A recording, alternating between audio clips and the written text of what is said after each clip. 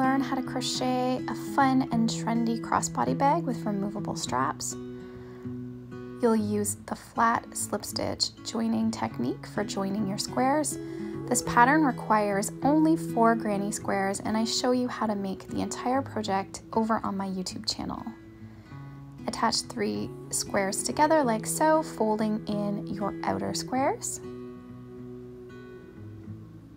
Flip it over and you'll attach your last square to the back and join with a continuous seam around. This is such a fun and trendy pattern. You can customize it with different strap options or choose to crochet a knit Tunisian strap as shown on the full video tutorial. Head over to my YouTube channel and check it out.